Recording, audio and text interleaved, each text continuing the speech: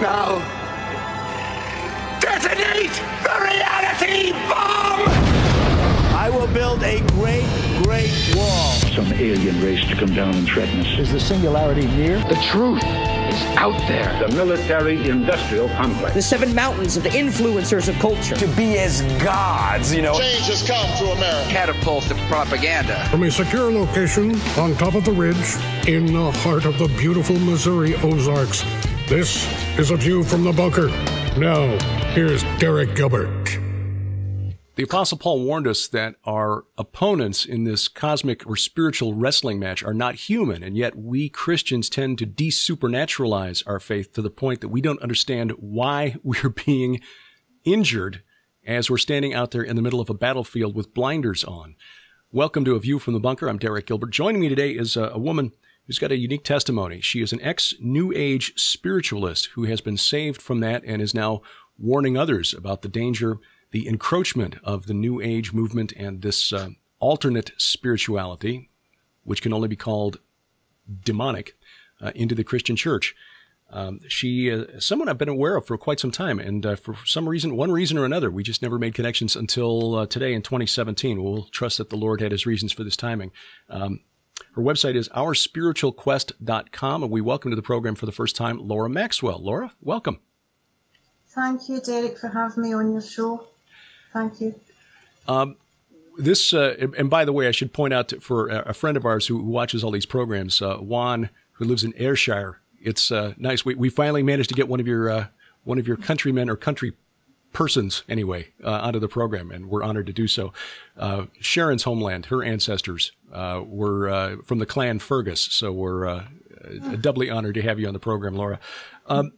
Tell us a little bit about your background. You call yourself an ex-New Age spiritualist. What did that mean? What sort of spiritual track or path were you on? Yeah, well, basically, my mother had always been interested in psychic phenomena and the possibility of contacting ghosts and the supernatural and so on. And like her, I was very much interested in the same types of things. So she had some psychic experiences as a child, as did myself. Obviously, she met my dad, they got married and had me. It wasn't until years later, when they divorced, that she felt free to really investigate that whole realm, because my dad didn't really approve. So I would be a kind of pre-teen age, and basically she was approached by a clairvoyant medium in the park while she was walking the dogs one day, and he recognised, he could see, he could discern that she had psychic abilities and the ability to contact spirits and so on. So he actually invited her to the Spiritualist church in Glasgow that he was a member of. And of course, my mother was delighted about that, so she went along and joined. And I went too. So what sort of psychic experiences did you have as a young person? Nothing too dramatic, just kind of mild experiences, really, like premonitions of things that would happen, conversations that would happen, or people that I was about to meet, or things that were about to happen in the news, that type of thing. Nothing really dramatic and nothing that regular, but we were aware of it and certainly wanted to develop in that way. So we went to the Spiritualist church. They still have them in the UK, and even just general spiritualist type meetings, whether you want to call it a seance or a meeting where channeling occurs. We were into all of that. And so, of course, in that kind of New Age paranormal community, certainly in the UK, and I believe it is worldwide, they do recommend you, if you have these abilities, to go to classes and be taught and develop these abilities. And what they would say, for example, would be, as well as going to a development circle and learning to channel spirits or entities or angels or aliens or any kind of entities that may be out there. They also recommended you do what I would say are New Age type activities, for example, yoga and meditation, certain deep breathing exercises. Basically, these were, nowadays they're so common, I realise that, they're so mainstream, but when you go back, these types of things basically were used by people who were very much into the supernatural, who were very much wanting to contact spirits. And we were taught, if you do yoga and if you do meditation, you will be uniting with spirits. You can't do it and not unite with spirits. People who do it for relaxation and so on, they might say, well, I'm not interested in the supernatural, I just do it for relaxation. Yeah, but what you don't realise is you are actually uniting with spirits when you're doing this, whether you're aware of it or not. For example, the yogis themselves, they will say the main purpose of yoga is to unite with the universal spirit. They talk about the various Hindu gods and so on, millions of them. So you are connecting yourself spiritually, whether you're aware of it or not. I certainly found this out to be the case. And, years later, when I did become a Christian, I had to have exorcism done, understandably, because I picked up so many spirits. And one of the quite frightening ones was actually a demon of yoga. It was a Kundalini spirit. So there you go. The proof is in the pudding. You're not going to have deliverance if there's nothing there. Even though I didn't know I had demons, obviously. So, we went along. We were very much engrossed in it all. We were into, learning about different healing modalities, learning about really everything I would class New Age, although nowadays it's so mainstream that you can hardly call it New Age because people just accept a lot of these things now. But basically, we were taught that the New Age movement, obviously, it's always existed. We can go right back to the Garden of Eden, if you like, and talk about the serpent. But certainly... Ye shall be as gods. It's the oldest lie in the book. Yeah. Yes, exactly. And it's always, we've always had necromancy. We've always had people wanting to contact the dead, ghosts, angels. There's always been that interest. Every culture, every age has always tried these things. We know that. It's very real, very powerful phenomena. It's not make-believe. It's very real. And most of these people are well-meaning people. I'm not certainly get no grudge with any of them at all.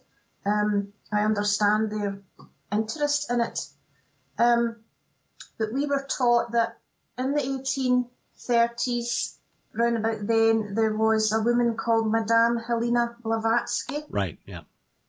Very famous medium. And she was termed the mother of the New Age movement, basically because she was bringing it all more mainstream than we'd saw before. Up until... Obviously, there was a time when witchcraft, for example, was illegal in the UK. Mediums could not operate. It was illegal. They would do it in secret. They would have seances, in their homes. It couldn't be a public thing. But obviously, the Witchcraft Act was done away with.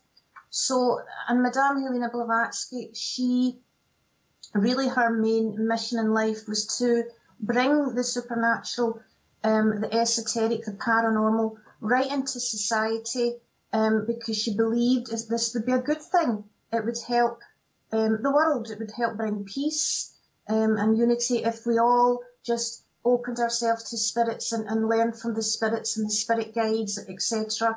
And if we done away with religions, certainly Christianity, and we really helped everyone to evolve spiritually. So she was the New Age mother, and obviously she had followers like Alice Bailey, for example, as well. And these people, I know some people might not believe this if they've not heard of it before, but top mediums do actually believe that Lucifer is God. And this is the crux of the matter that I really feel like I must always stress. They believe Lucifer is God, not Jesus.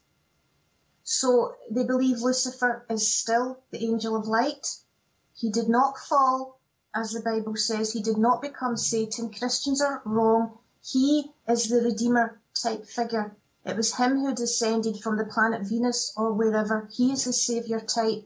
And he welcomes any religion, all spiritual activities, all types of supernatural, paranormal activities, because he sees it as being, there's always to God, because he really is the God above all of it. And so such mediums like Blavatsky, Bailey, today you have David Spangler, you have Benjamin Creme, you have Barbara Marx Hubbard, and so on. They still say the same. And the Lucis Trust, of course, which was the Lucifer Trust originally. The Lucis Trust is still going. They're involved in education. They're involved in government. They're quite high up there. They still promote this. So my mother and I believed that. We believed Lucifer was God. If anyone in the world anywhere had a psychic ability, or they could speak to spirits, or they could speak to angels, or fairies, or they could channel, or they had the gift of magic, or powerful, all of that we were taught, all of the sources of all of that power came from Lucifer. Didn't matter if you were a Hindu, a Muslim, a Christian, a witch, a Wiccan, whatever, your powers were actually coming from Lucifer, whether you realised it or not, and whether you wanted to acknowledge some other god or not, didn't really matter. It was Lucifer. Jesus, no, that's all fabrication, and the Bible was all fabrication. So we were taught very much the agenda was to educate society about this. And we knew it was controversial to go about saying Lucifer is God, and that wasn't really the main aim, because it didn't even matter if they would know or not. It didn't really matter. The key was get as many people in society as possible to evolve spiritually, to come away from Christianity and so on, to evolve spiritually, get into meditation, get into yoga, get into psychic abilities, start channeling, whatever, because the main crux of the matter was all about the age of Aquarius in the latter days. The earth needs peace, it needs unity, and to cleanse the earth, as it were, we need this collective consciousness. We all need to raise our vibrations. Christians especially are very low spiritually. They're very low evolved. They need to get into this as well. And we all need this spiritual evolution where we advance. And basically, I remember being taught, we're approaching the end. It will be wonderful, this new dawn and everything. But before that, there's going to have to be a cleansing of the earth. The majority of people on the earth are actually going to die. Now, and you can find that in these people's writings if you don't believe me. Barbara Marx Hubbard has basically said as much, that that essentially Christians are holding back the evolution of the human race because of our poor spiritual development or whatever. We're an obstacle that needs to be eliminated. And I believed that, I believed, and I remember thinking, oh, wow, that's a shame. All these people, they're going to get killed, or aliens will take them, spirit guides will take them, or they'll just be killed. And that's really sad. But we were taught, but it's okay, don't worry about these people. They'll be reincarnated. They can come back again, and next time they'll get a chance to join us. And I'll be like, oh, well, okay then. I didn't realise then that reincarnation itself is a demonic lie. That if people have past life regression, my mother and I were interested in that back in the day. And you think you've had previous lives because you get visions of it, etc. Again, we now have proof and evidence that is actually demonic lies put into your head to take you down that path. Any of these things that I've mentioned, basically to keep you away from Jesus Christ as being your Saviour, and to put you under the umbrella of anything that is under Lucifer's domain. Which is basically anything else. He don't really care what you believe as long as it's not the one thing that's true. Yeah, and interestingly, you know, when people are attacked by demons or so-called aliens from other planets, it is the name of Jesus Christ that chases them away. And if they are looking for devotees and they're looking for a person to channel them, they will often say to the person, don't use the name of Jesus Christ. Now, why would a alien or right, yeah, spirit guide say that? You know, yeah. Unless there's something wrong with the name of Jesus. Well, why is there something wrong? And that's what my story really focuses on. So what was it? In fact, you answered a question I was going to ask, which is how people in the movement view Christians. Because I've heard from another former New Ager who's gone home to be with the Lord, a fellow named David Duncan that Sharon and I interviewed a number of years back, who actually had a teacher of his that he met in 1967 in Haight-Ashbury. I mean, he was right there in San Francisco during the Summer of Love. And this fellow manifested, basically became a being of light and came over to a group of them, 3 o'clock in the morning or something, and said, I am Lucifer. And, David believed that that's what he was seeing. He was seeing a manifestation of something calling itself Lucifer. But he said that while he was part of the movement, he understood that Christians, like practitioners of the New Age, were also essentially practicing magic through prayers. It's just that Christians are too stupid to know that that's what they're actually doing, and so their magic is really weak. And you kind of addressed that with the attitude that Christians are an obstacle to humanity's evolution, and so they must be eliminated in order for humanity to take the next step towards fulfilling that lie from the garden that we shall be as gods. But I'm curious though, what was it then that convinced you that the path you were on was the wrong one? Well, basically, I believe what you've just said, and we knew the New Age spiritualists. We believed that in a sense we were anyone, whether it was Freemasons or witches, we all were. It was all a kind of brotherhood, sisterhood that we were in, and that the Christians were holding back, as it were, Lucifer's full reign here and stopping him bringing peace. Well, interestingly, that reminds me of something I'd like to put in before I forget.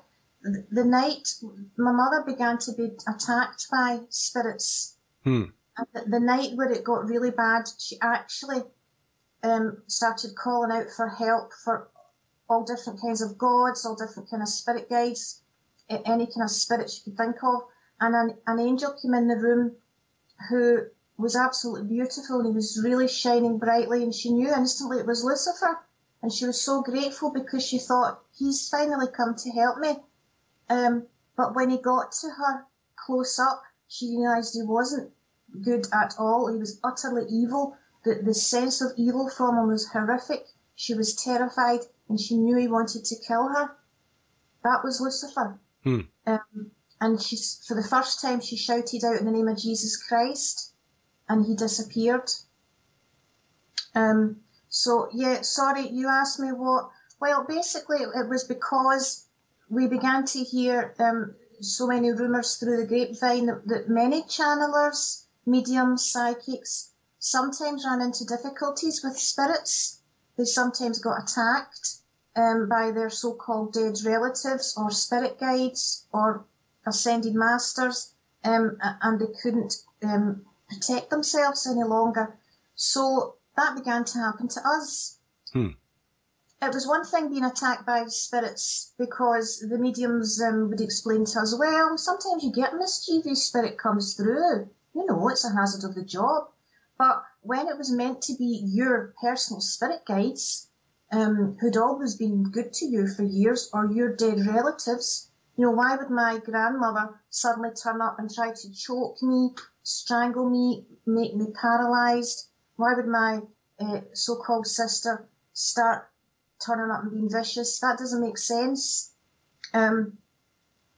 Basically, we began to realise it was dangerous. It got worse and worse. My mother, she was attacked all the time. She went to the doctor and asked for sleeping pills because the spirits were constantly coming through her, including the night. She could no longer control it. They would take her into trance when they wanted to, not when she wanted to.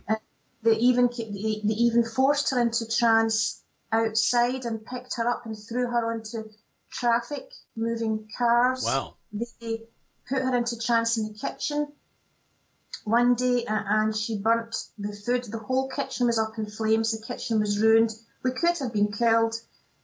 So they were taking over control, basically. And my mother and I wanted out of the movement. We wanted out of spiritualism. And we couldn't get out. The spirits didn't want us to go. We tried all the advice the mediums gave, and we loved the mediums. They loved us. We were good friends. I don't have a grudge about these people at all. They tried their best. And it got so bad that the doctor, said to my mother, I don't believe you can hear voices. If you're being thrown around the house and in danger, you're a danger to yourself and others. I believe you have schizophrenia, and I need to put you in the psychiatric hospital. Now, that was a great personal shock to my mother and myself, as you can imagine. But again, we'd actually heard this does happen to mediums and channelers and so on. It's not new. So, yes, she went in there. Now, it was round about the time when she was in there that I actually met a Christian at university, and I told her the situation, and she invited me to her church, and she said, Jesus Christ can help you. I didn't believe that because, as far as I was concerned, she was pretty stupid. Jesus Christ was a medium, a reincarnated saviour of a previous saviour of pagan days. I didn't believe the Bible. But she was so nice, and I thought, well, she wants to help, and I went along. Basically, the guy there just really touched me by what he said, and also the atmosphere in the place, and the Christians there, they were speaking in tongues, and this really, really grabbed me, the speaking in tongues. If you are a Christian and you speak in tongues, don't be afraid to do it with your New Age friends, because they're likely to love it, as I did. Remember, New Agers are used to supernatural things, so if you do something supernatural, that actually gets their attention. It certainly did for me, and also the sense of peace, and the sense of, obviously it was the Holy Spirit and Jesus I was sensing. I didn't know that at the time, but I knew something was different here, and I knew it was making me fascinated, and I wanted to know what's going on. When I got home, however, the spirits were not thrilled at all, and they attacked me. I kept the lights on all night. I was terrified. They wanted to kill me, and I knew that. So I opened the Bible, and I basically prayed and asked, if Jesus really is the Saviour, if what I'm doing is somehow wrong, can you show me? And I did get a scripture from the Old Testament that basically was a scripture about spiritualism and necromancy and attempting to contact the dead, and how it was actually wrong. Mm-hmm. Well, I was really shocked and upset at that. Just couldn't believe I'd been so deceived. But I was kind of still in two minds, and I kept thinking of this medium. She called herself a Romany gypsy. I hadn't saw her for a few years. I kept thinking of her. The next day, the very next morning, she came to my door, and she said, basically, Jesus has sent me to you to tell you I'm no longer a psychic. I'm no longer a medium. I have become born again. My psychic abilities have all gone. I'm born again, and wherever you went last night, that's Jesus, that's your path. So I was like, wow, that God sent an ex-medium to confirm to me that he is real. Wow. So, yeah, I got born again quickly after that. I asked Jesus into my life, and I threw out everything, esoteric, paranormal, all the books, everything. I burned them, actually. I told my mother. She wasn't thrilled at first, of course. She thought I was a traitor. But, she was in a psychiatric hospital. She was desperate. And my new Christian friends were nice and friendly and kind to her. And she wanted somewhere to go at the weekend. She was allowed out at the weekend, obviously. So I would take her to the church on the Sunday, and slowly, she began to warm to them and to Jesus. She did get born again. She improved so much that the psychiatrist released her to go back home. But bear in mind, Jesus does say you need to cast the demons out. They don't just disappear automatically the moment you get born again.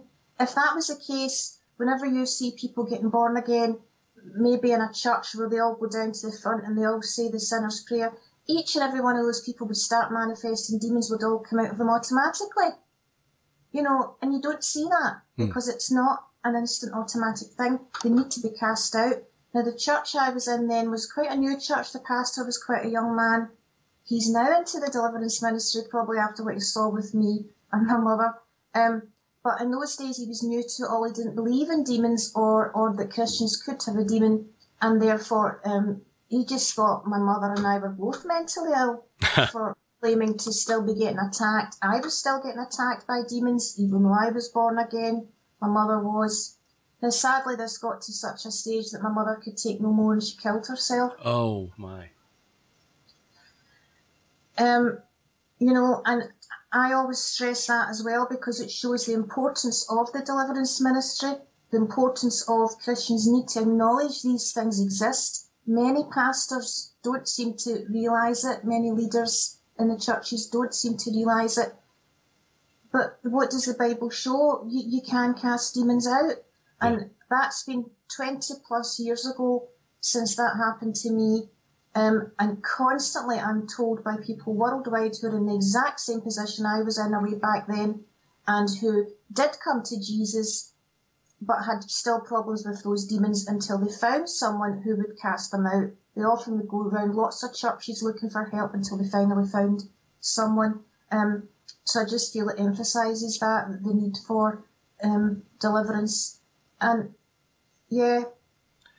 The thing that's amazed me, and there's a reason I opened the program by referencing Ephesians 6:12 and Paul's warning that we're not wrestling against human opponents, is because it seems to me, and of course, as I mentioned before the broadcast, my background in the church is from a very liturgical, almost spiritually, I wouldn't say dead, but at least spiritually dry church upbringing, where Jesus was held up more as an example. This is how you should live because you'll be happier if you do.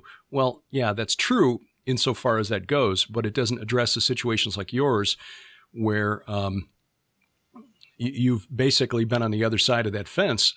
And since becoming involved in what Sharon and I are doing, which for me has basically just been trying to figure out the way the universe works and using a background in broadcasting, I've got no spiritual gifts that I'm aware of other than just a psychological need to tell people what I think and using a microphone. But I've met a number of people like yourself who have come out of the New Age movement and people who I now consider to be very close friends. These are rational, productive people that you can depend on in a crisis. These are not people who are psychologically, emotionally fragile people. So they are believable. I believe their testimonies and believe their stories. And so even though I have not experienced it, and I'm certainly not asking for this kind of experience because it doesn't sound like fun, I believe that it happens. And certainly when I read the Bible, we see examples of this sort of thing happening over and again. I mean, we certainly aren't told in Scripture that the activity of the spirit realm, the demonic realm, ended at the end of the first century, at the end of the apostolic age. There's no reason to believe that it ended. And yet there are many pastors out there, like as you experienced, as our friend Russ Dizdar has testified, who seem to have the attitude of the priest from the movie The Exorcist, Father Karras, who said the church stopped believing in demonic possession when we discovered the science of psychiatry or psychology. And that seems to be the path that your mother was doomed to follow, it seems. Doctors who didn't believe her story and so committed her to a hospital instead. And so we see the church in this modern age, in the Western world, ignoring stories like yours, ignoring the testimony of the missionaries that we send to parts of the world where the spirit realm is very real, like Africa. You know, people who will come back and say, you wouldn't believe some of the things that I've seen witnessing amongst, you know, the peoples of Africa. Well, no, that doesn't really happen. That's just, you know, what they believe in. Yeah. And so we're seeing practices that are inviting these spirits into our church. You mentioned yoga, for example. I want to go back to that because this is a hot topic in churches. I've got a good friend from where we used to live in Illinois who was given, as we call it, the left foot of fellowship when he dared speak out against yoga when a women's group in his church began holding weekly yoga classes in the church. They were invited to go elsewhere because they would rather get rid of one of the volunteers with the youth than lose the yoga class, apparently. What is it about the yoga practices of the yoga, and what is this Kundalini spirit for people who are not familiar with those terms? Yeah, you know, it does concern me, and as you say, so many. I think that a lot of pastors and leaders over the generations, they've compromised.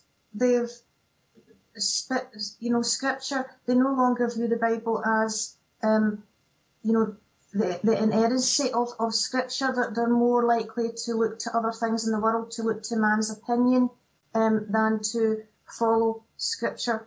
And pardon me for interrupting, but this happened from your neck of the woods just recently, where the Church of Scotland said that the Church's teachings on same-sex relationships has to be viewed through the lens of history, and that when Moses brought this law down from Mount Sinai, this was because he was part of a patriarchal culture that saw that you know, homosexuality was a bad thing, and that's not the case anymore. Sadly, for the Church of Scotland, that is historically ignorant. When Moses came down from the mountain, God gave him this law, and all of the prohibitions against certain types of sexual activity that are in the books of Deuteronomy and Leviticus were put in there because those are things that the cultures around the ancient Israelites were doing. It's what the Canaanites, the Amorites, the Hittites, the Perizzites, the Hivites, and all, they were engaging in this sort of activity. What we're being told today is progressive behavior is actually regressive because it's taking us back to an age before Moses. Mm-hmm. There's nothing new under the sun. Amen.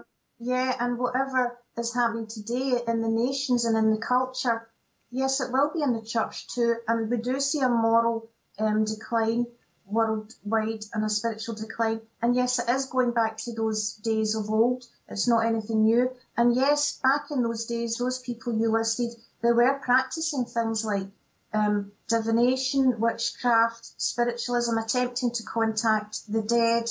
But they were also into sexual orgies and so on, and even sacrificing their own children. All of it, you know, often went hand in hand.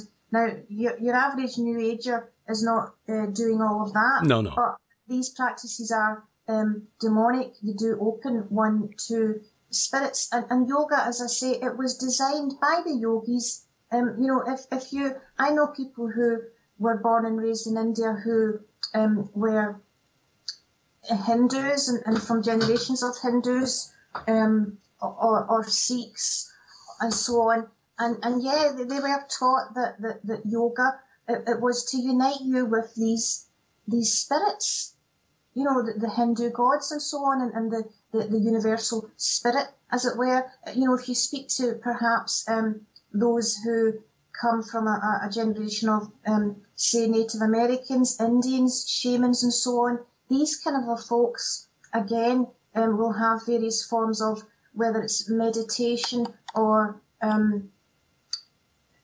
you know, really going into yourself, even like the mindfulness of today, for example, really tuning everything out, going into yourself and being open to spirits. Again, as I said, it's something that's always existed in the world and down all the different ages and cultures. And yes, it's crept into the church, and I can't understand why the church doesn't see it. I really don't. It's as if they're not reading the Bible.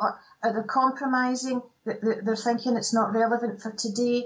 But on the other hand, when you look at society, you see how popular witchcraft is, how popular we saw when Donald Trump became president so many folks didn't like it that they were quite open about casting spells against him, using witchcraft against him. We see the phenomena. We hear so many stories of people having poltergeists in their house, or the terrible things that have happened to them through Ouija boards and so on. The demonic is real. You know, demons are real. The occult is real. The demons didn't just go away after the Book of Acts. You know, of course they're still here. We still have dark, very, very dark occultists who still use those demonic powers. Where are they getting the powers from? It's from demons, and the church is ignoring it. But yeah, yoga, as I say, and meditation and so on, they were very much encouraged by those wanting to channel or get in touch with spirits. And yes, Christians will pick them up too. I know of Christians who've got into such things unawares, and they've later realised they've had problems when they've tried to read their Bible, when they've tried to pray to Jesus. Spiritual stuff has happened, and they've thought, whoa, what's going on? And they've needed deliverance, and the demons had to be cast out of them. The curses were broken, and then they found themselves back into the spiritual light and love of Jesus that they had known, that had been blocked for a little while whilst they were doing these occult practices. You know, and that's the proof in the pudding. And again, also the whole thing about ghosts is so common now. Even many Christians are into ghost hunting now, see nothing wrong with it. They want to record spirit voices by EVP recordings and so on. But again, you know, what does the Bible say? When people die, look at the story of the rich man and Lazarus. You know, Luke 16. When people die, they either go to heaven or hell. There is no reincarnation. There is no ghosts coming back to visit or trapped earthbound spirits. The Bible shows us that these entities are demons masquerading as if angels of light. They can masquerade. Demons can shape-shift and look like your dead gran. They can shape-shift, and then one minute it could look like your dead gran, the next minute it could shape-shift and pretend to be Michael Jackson that wants to give you a message. You know, they can do that. And again, people worldwide have contacted me who have maybe saw me on TV or whatever. Mediums as well, people who are not Christian, have heard this and they've thought, right, I want to test out what Laura said and see if this is true. And the next time their so-called spirit guide, ascended master, Palladian from another galaxy, starseed angels, whatever, ghost, comes to talk to them, they challenge it in the name of Jesus Christ of Nazareth to show me your true identity. They challenge it with the cross of Jesus Christ, with the blood of Jesus, about Jesus being the Saviour and the only one that can save us from our sins, and truths like that from the Bible. And the majority of times, I would say 99% of the time, the people say, yes, that so-called entity morphed into the demonic true form and it left at the name of Jesus.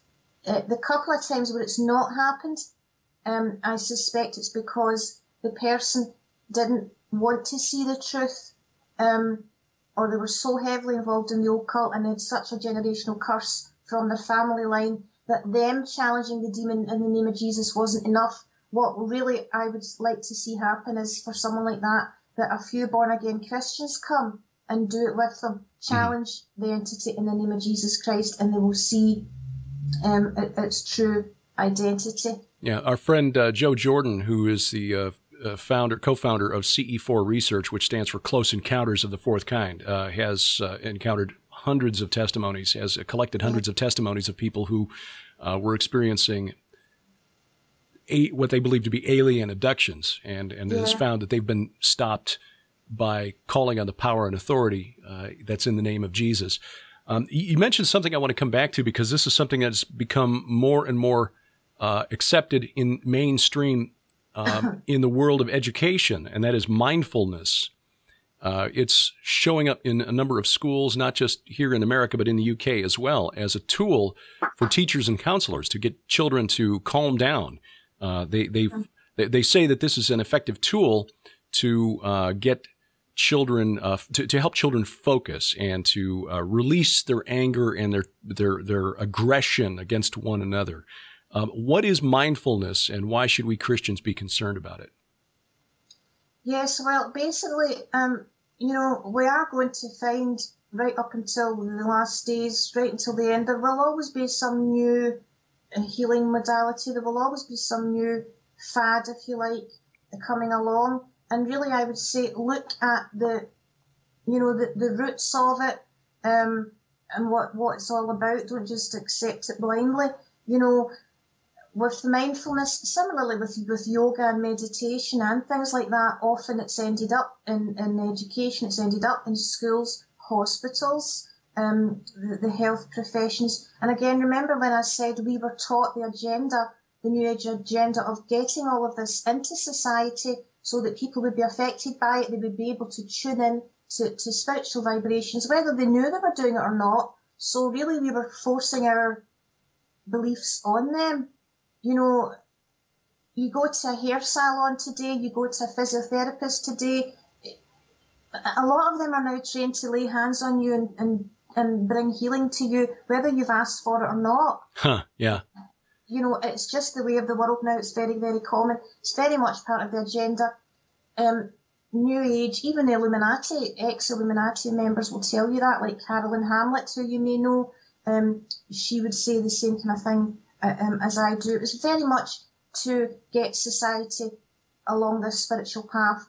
But, you know, whether it be, I remember people would ask me whether it's mindfulness, or a while back people said, what did I think of Pilates, for example. Again, look to the person who came up with that. Joe Pilate was really into yoga, for example.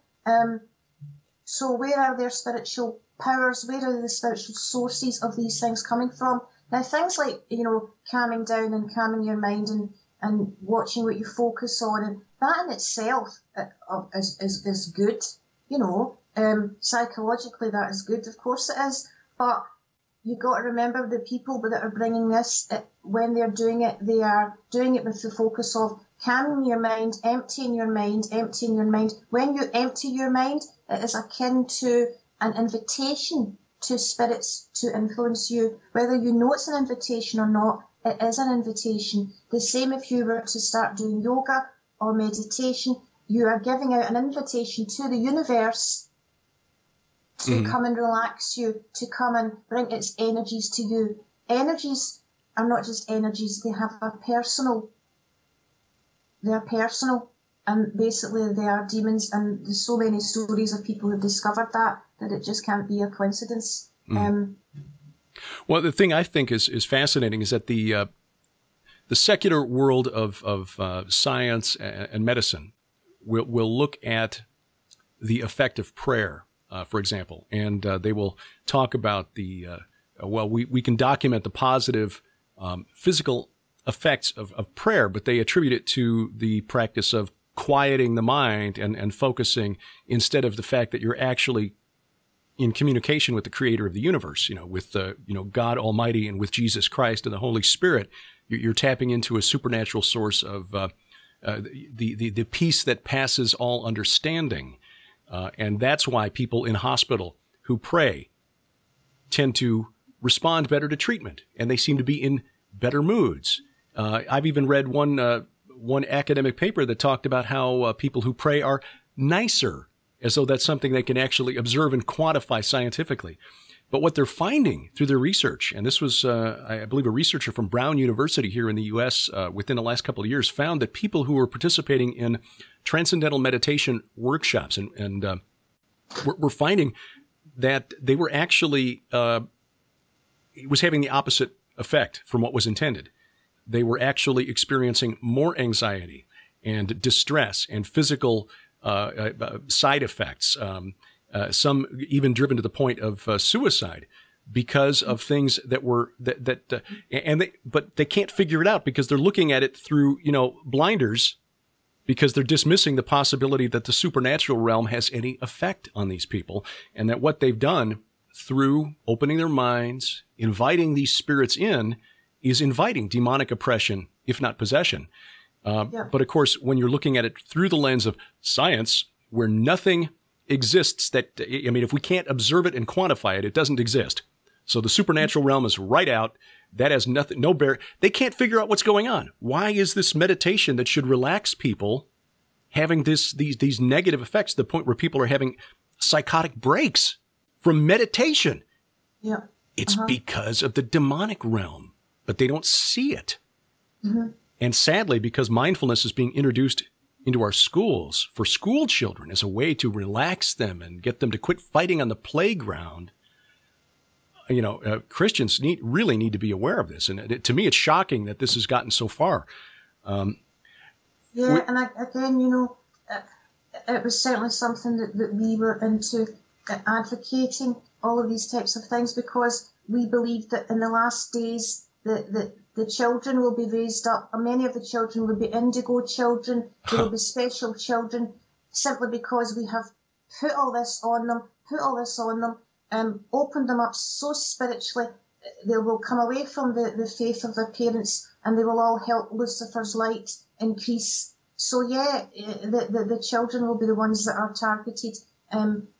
And because the children have had their parents and their grandparents and their parents have been involved in all of this New Age activity too, they will be really, really tuned in to the demonic because of all the ancestral curses they've had in the first place. So children of today will be so spiritually attuned to things that maybe they wouldn't have been a few generations ago, and it's just because of the influx of the demonic teaching that is put on people now. And I just had a disturbing thought and I wanted to come back to this quickly because we're getting close on time here, to ask you again about Kundalini and what that spirit is. But some years ago, I interviewed a gentleman named Andrew Strom, who was part of the charismatic movement here in the United States. And charismatics in general, I don't have any issue with, is when you go past the point of discernment and that any manifestation of the supernatural realm is considered evidence of the Holy Spirit. And he was part of the Kansas City Prophets movement here in the U.S. And I won't name names because I don't want to make this a personal thing between me and people who believe that they're following the leading of the Holy Spirit, may genuinely be saved, followers of Jesus Christ. But there is a belief among certain elements of the hyper-charismatic movement in the United States that a select group of children are being raised up, and they've gotten they're labeled with different names, like the new breed, the Elijah generation, the Phineas priesthood, and so forth. The idea dates back to the early 50s and the origins of the latter rain movement, and a belief that a group of spiritually supercharged overcomers would be empowered with essentially superpowers to defeat the enemies of the church, enemies of evil, the evil enemies of Jesus Christ. And it almost sounds like the flip side of the coin that you're describing among the New Age movement, that these children, these indigo children, would be raised up with these super spiritual powers to help take humanity to the next level. Again, this just sounds like a Christianized version of the same thing. And Andrew Strom actually called it the influence of Kundalini on the church, and that's why he left it, because he saw what was happening was not biblical. There was no precedent for it in Scripture, and it was the manifestation of demons in the church who were being welcomed as the Holy Spirit. Am I on the right track here? Or am I connecting dots that shouldn't be connected? Well, I'm concerned about a lot of what goes on. I certainly had deliverance from a Kundalini spirit when I needed deliverance from yoga. And a lot of folks who have done yoga don't know that. Remember, they believed there were chakras all in your body, so a full deliverance is needed. It's not enough to just say, I repent of yoga. A full deliverance of each of the chakra points and all of that stuff, demons out of each of those, because they're entry points. Each of those entry points need cast out. These things are real, and I've noticed that, like, as you say, Christians will be very much, if something happens, they'll just automatically believe it's an angel that Jesus has sent, or it's the Holy Spirit. They're not testing it. The Bible says test everything, test prophecies. test the spirits. Right. You know, and if they're not doing that, they're just assuming that it's coming from God. Therefore, they are more open to deception. If an angel turns up and gives them a message, you know, they just take it as if, oh yeah, that's good. They're not testing it. A lot of them are feeling that angels are with them all the time and constantly talking to them. Well, that's not new revelation and so on. The Bible doesn't say that's going to happen, and you've got to look at the consistency. In the Bible, when angels did turn up, it was for a very specific, a very important reason. They didn't turn up, you know, just for a little chat. But nowadays, some Christians are feeling that that's what angels are doing. They're basically turning up, having a bit of a chat with them. That's not what angels did in the Bible. Why would Jesus suddenly turn it and make angels act differently? The so-called angels I've heard a lot of Christians talking to today are turning up and hiding things in their house or stealing their cup of coffee. And I'm thinking, what? That's not consistent with an angel. In fact, it sounds a bit more like a poltergeist. Yeah. But demons will do anything. You know, if you suddenly start believing in ghosts or believing in, they will fulfill that thing that you want to do. They will go along with it until you call them out on it, until you test them on it, because they don't care. And you know, these so-called angels, if you notice, some of them have even got very non-biblical names, actual quite New Age names. And again, the Bible says, test it. If an angel comes, even if an angel comes and gives you a message that is not the gospel of Jesus Christ, you know, ignore it. Let them be cursed, is what Paul wrote. Let them be anathema. Yeah. So, yes, I believe many Christians will, along with New Agers, along with, you know, your average person, will start to trust these beings more and more. And I think for years their message will be a good message that they will give them, like, yes, follow Jesus Christ, blah, blah, blah. It will seem to be biblical, that the advice they're giving. But then I think we'll see the turn when it will become the more one world religion, if you like. And these so-called angels that are talking to Christians, similar to the spirit guides and the Pleiadians and all that are talking to the New Agers, will end up giving the same message. Jesus is not the only way to God, and that all religions should unite. We should all worship together. I think that's the way that is going to go. So I do think it is very dangerous what we're seeing in some Christian churches, the things that I've heard that some deliverance ministers are even doing things like recommending people use sage, or they have a holy bath. Really? In special water to help cleanse you. You know, that is stuff that some witches do, some paganists do. Why? You know, it doesn't tell you in the Bible. No, it doesn't. To do that. Now, again, if they do that and it does seem to work, then they will say, but it works.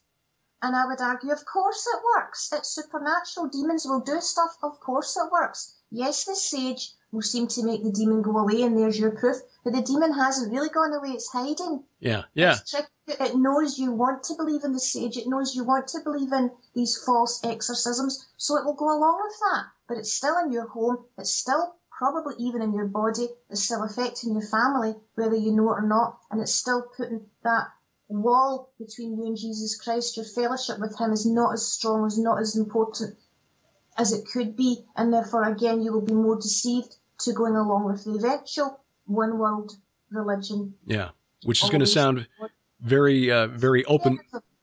Yeah, it sounds very open-minded and very loving to say we should all get along and we should all be part of this one big happy family, but that's not the path that Jesus laid out. I mean, Jesus said there's one way. I mean, he is the way, the truth, and the life. No one comes to the Father except through him. That's well, that's pretty intolerant. Well, yeah, but he's God, so take it up with him.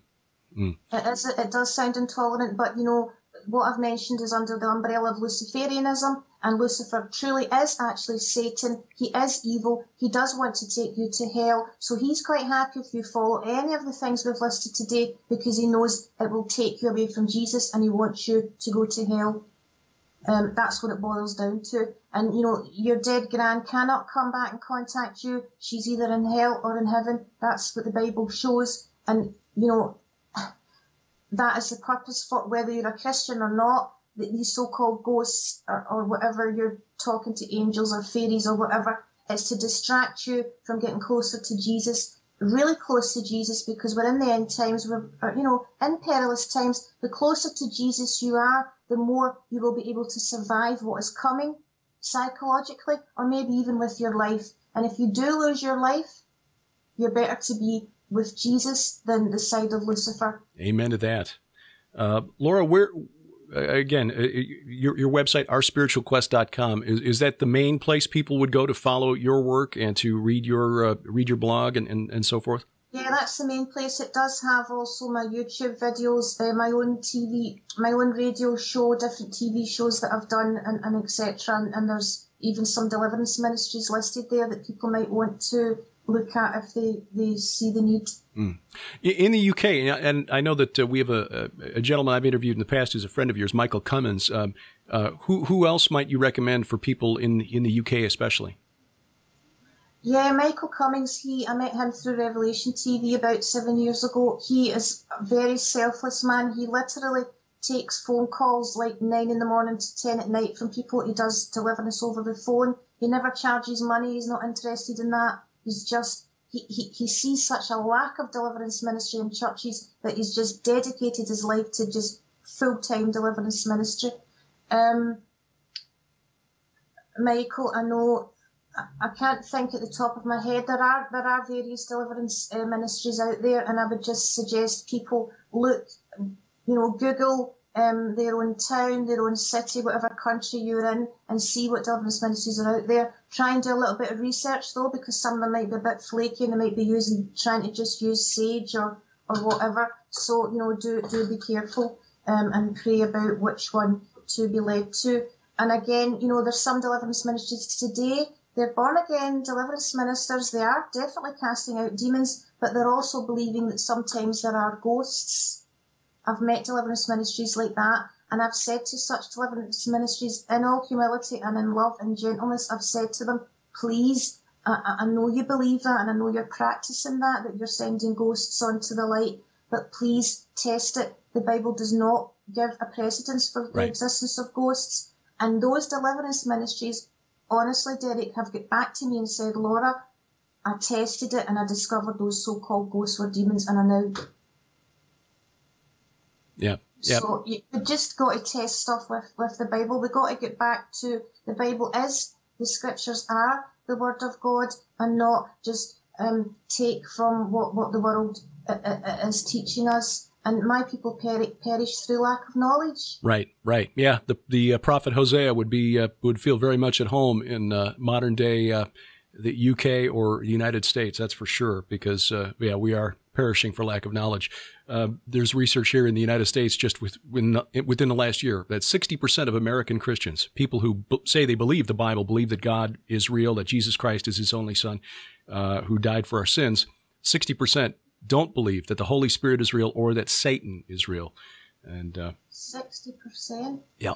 So if you don't believe the enemy is real, then the need for a savior isn't quite so important, because Satan's just a concept. It's just a representation of the evil that men do. It's like, and in the latter days, many will abandon the faith and begin to follow the doctrines of demons. And we are seeing Christians taking up a lot of esoteric beliefs and practices now because they're thinking that, it's okay.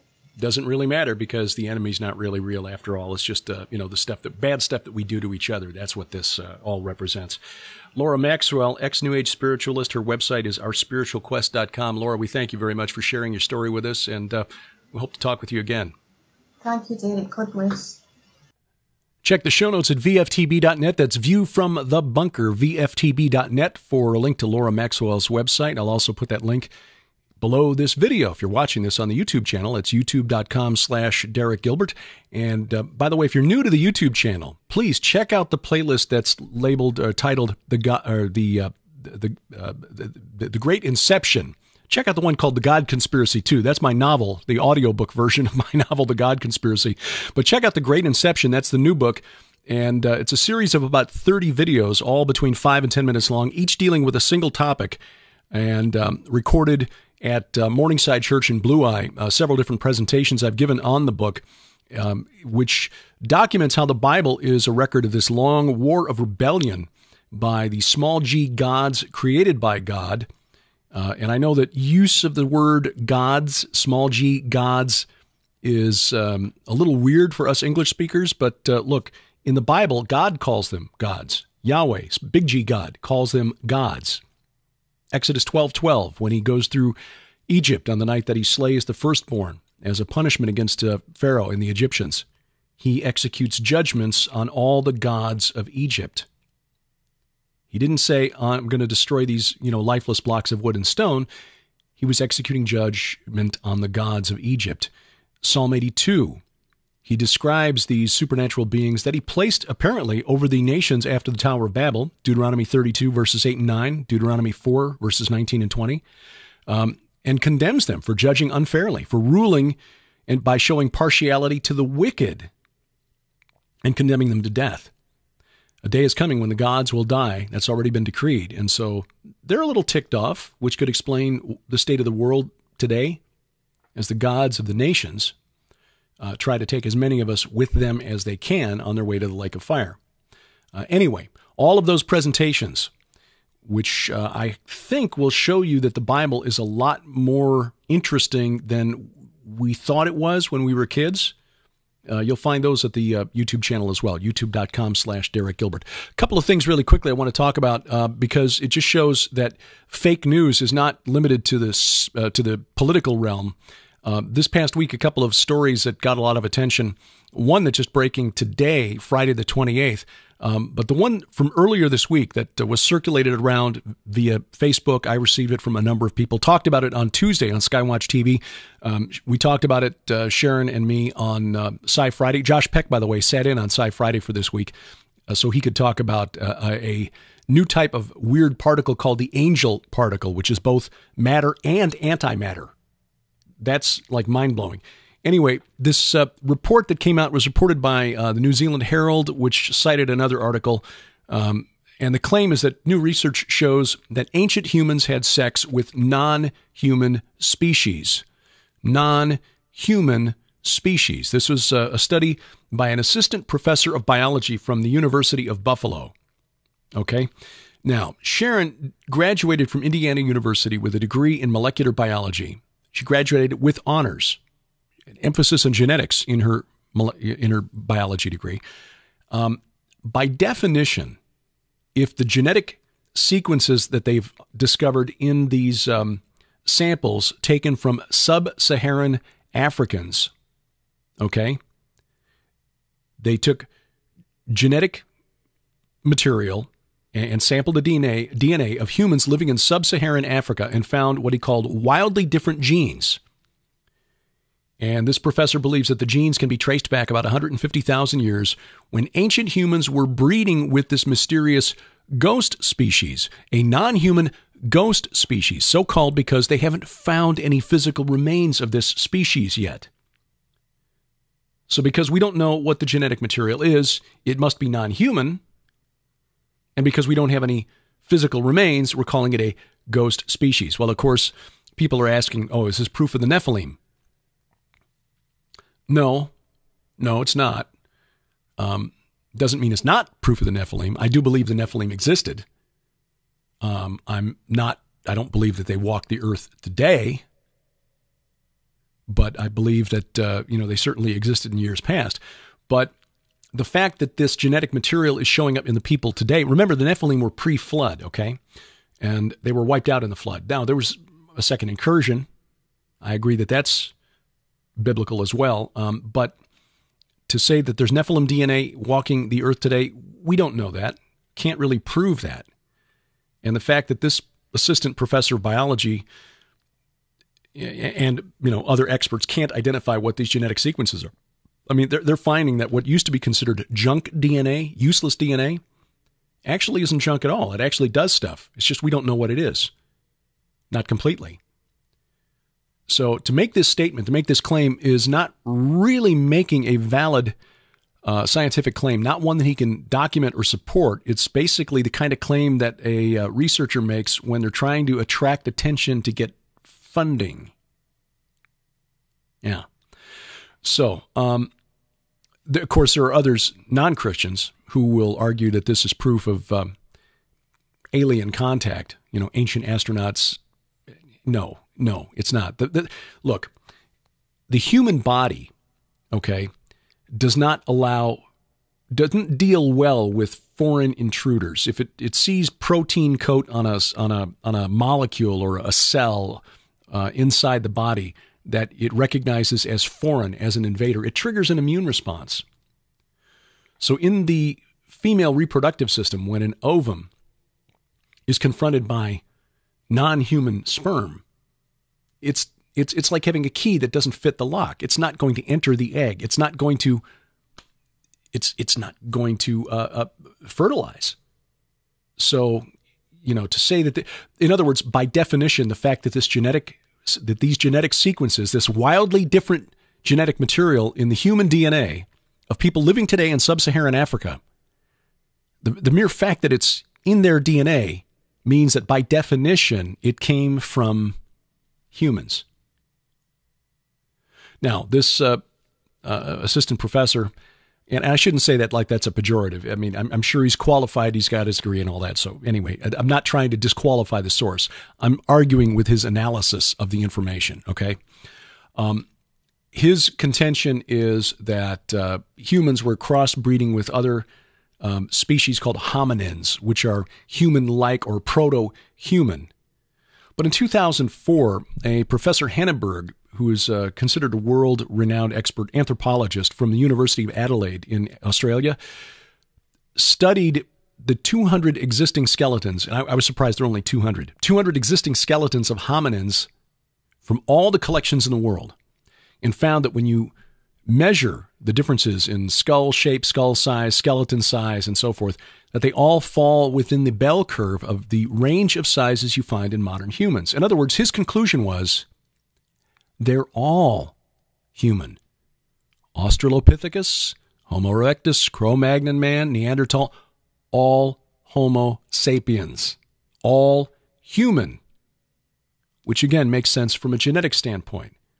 This wildly different genetic material is only material that we don't yet recognize, but the fact that it's in the human genome means it is human. Now, the second story is one that came out today, and I'm seeing this at a number of places that ought to know better. The headline reads that DNA disproves or counters biblical account of ancient Canaanites. The story is that researchers tested the DNA extracted from human remains recovered from ancient Sidon.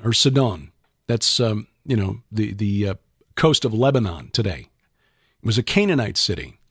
These remains are thought to have been buried these people were thought to have been buried at about 1700 BC. Now, that's about the time that Isaac and Jacob were living in the Holy Land, in Canaan at the time. They tested the DNA, extracted DNA, sampled it, and then they tested 90 volunteers from modern-day Lebanon. And they found that they shared about 90% of the genetic material, genetic markers, with these ancient Canaanites. And so the conclusion reached by these researchers was that, well, the Bible was wrong because the Bible says the Canaanites were annihilated. So the Bible was wrong. Except that the Bible doesn't say that the Israelites annihilated the Canaanites. In fact, it says exactly the opposite. Read Judges 1, verses 27 through 33. And then Judges 2, verses 1 through 3. The Bible explicitly says the tribe of Manasseh couldn't push out the Canaanites, so they lived among them. The tribe of Dan got pushed out by the Amorites, so they had to move. And these other tribes, tribe of Asher, and so the Israelites could not push out the Canaanites, and so they made them serve as forced labor, but they lived among the Canaanites. The Canaanites lived among them. And then in Judges chapter 2, verses 1 through 3, the angel of the Lord, which, by the way, the angel of Yahweh, that's a Christophany, okay, that's Jesus in the Old Testament, shows up and says, because you didn't push them out, I'm going to leave them here, these Canaanites, to be a thorn in your side, and their gods will be a snare to you. And the Israelites cried because they realized they had not done what God had asked them to do. Yes, God asked them, commanded them, actually, to go in and push out the Canaanites because of the wicked practices of the Canaanites, the detestable things that they were doing, but they didn't. And so for New Scientist and Science Magazine and the Independent newspaper in the UK to cite this as proof that the biblical account of the we found the ancient Canaanites. Well, no kidding. The Bible never said that they were exterminated. Apparently, there isn't enough fake news from the world of politics today that the science realm has to go back 3,700 years to dig up some old fake news. So just remember, just because something gets published in a mainstream publication,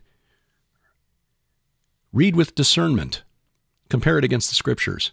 Now, I'm just astonished because this second story about the Canaanites is so obviously debunked that I'm amazed that anybody that it got published in any of these mainstream publications. What it shows is how secular our world has become, because it takes about a 2-minute search on any electronic Bible software or any website like Blue Letter Bible or faithlife.com to just search the word Canaanite. It takes 2 minutes to look. And they didn't. So eager were they to bash the Bible that they got caught. So anyway, I've been tweeting that out just a bit, just to try to embarrass some mainstream reporters like they probably care. Anyway, coming up in the next 90 days, we've got several conferences that Sharon and I are honored to be a part of. I'll just go through them very quickly so as to not drag this out any longer.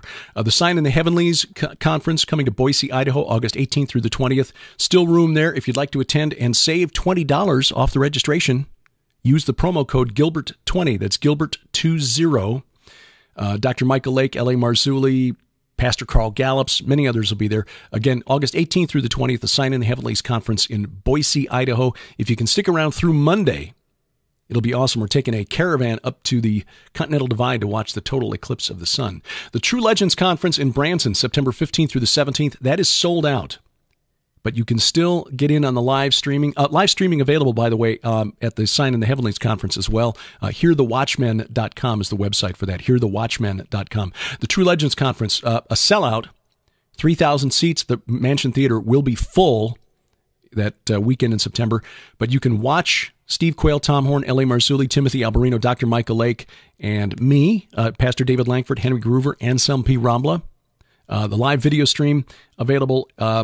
Log on to gen6conferences.com for that one, gen6conferences.com. And then 33 Bible scholars, geopolitics experts, and archaeologists descend on Norman, Oklahoma. That's just outside Oklahoma City, October 13th through the 15th. Still room there. The conference at the Embassy Suites Hotel, a great facility. Register at prophecywatchers.com, and they've also got live video streaming for that as well, prophecywatchers.com. Check out our weekly Bible study, Gilbert House Fellowship. You'll find a new 1-hour study as we go through the Bible in chronological order, posted at gilberthouse.org. All the archives going back to Genesis 1:1 are there as well. You'll also find my audio book, the audio version of my novel, The God Conspiracy, posted to my YouTube channel, youtube.com/Derek Gilbert. About 30 episodes, maybe 28. I forget how many. It's been a while since I recorded it. But anyway, you'll find it available free. Listen to the novel for free. youtube.com/Derek Gilbert. Give us a review on iTunes, Stitcher, or wherever else you find our podcast. And, of course, A View from the Bunker is available wherever fine podcasts are sold. It's a production of Gilbert House, released under a Creative Commons Attribution, Non-Commercial, No Derivatives 4.0 International License. The opening theme is by Kevin MacLeod, www.incompetech.com. The opening announcer is DC Good. Remember, we wrestle not against flesh and blood. I'm Derek Gilbert, and this is A View from the Bunker.